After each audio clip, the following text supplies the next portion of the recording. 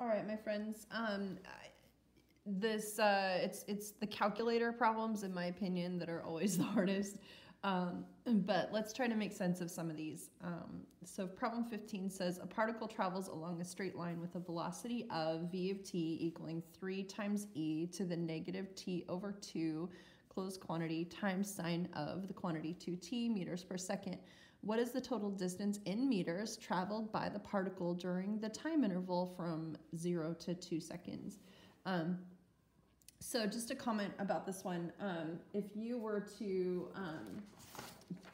just kind of think, oh, okay, well, change in position would be, do the antiderivative of velocity, then you're very close. The problem is going to be in the fact that velocity has a direction component. And so if velocity is positive, then that means that, your particle is moving, let's say, forward. But then if velocity is negative, that means that your particle is moving backwards. Now, because this is asking for total distance, on this particular one, and we'll show how you know, but for this one, since the velocity is sometimes positive and sometimes negative, if you just do a straight up integral from 0 to 2 on this expression, then you're going to find what's called displacement. So if you did the integral from 0 to 2 of v of t dt, then you would just find what's called displacement. So I'll just say displacement.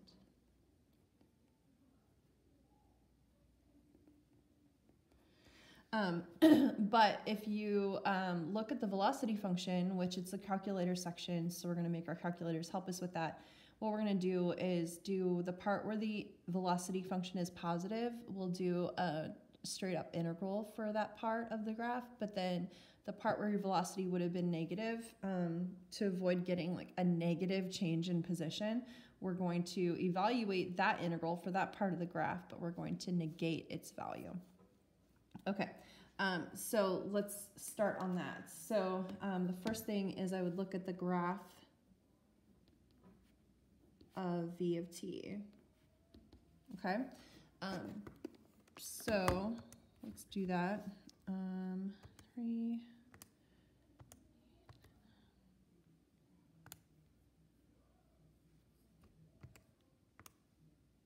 Nothing more awkward than watching me use a calculator.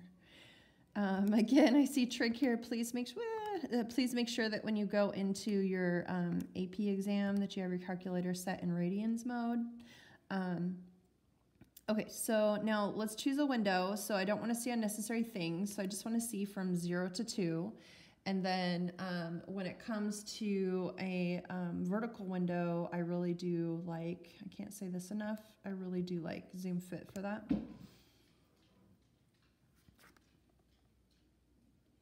Okay, so here's the velocity function. Notice from 0 to whatever that number is, it's positive, but then velocity becomes negative for the rest of the piece here. So let's figure out what time value that is, where your velocity changed from positive to negative. So just to be clear, when your velocity is positive, that would be the part where your particle was moving forward, and then when your velocity is negative, that would be the part when your velocity is going backwards. So let's use the 0 feature, and then go a little bit to the left, a little bit to the right, and then we've got 1.570796. So I'm just going to sketch a little picture here just for explaining purposes. It's a multiple choice question, so nobody on a multiple choice test would care how you show your work. They just look at your answer. So this is t approximately 1.57. Okay, now it's up to you as to what you want to do with that decimal. I'm just going to make sure that everybody in my class would be able to use the store feature if you'd like. Okay, just in case every time I ask you if you know how to do this, you're like lying and nodding your head. Yes, I know. Anyway, somebody out there was.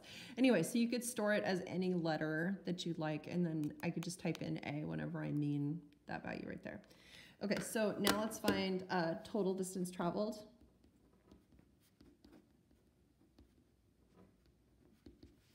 So we do the integral from 0 to that a value that I'll just say we just stored this as a, okay? So of v of t, and then you do the integral from a to 2 of velocity, but you don't add them together because that would have been the displacement value. So you want to have this value as is, but then you want to add the opposite of the second piece. So, okay.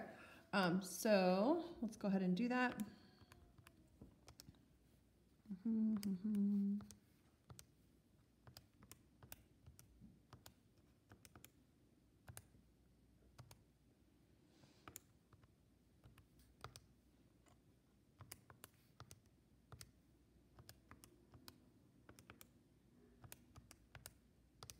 All right, and I ended up with total distance being approximately 2.261 meters,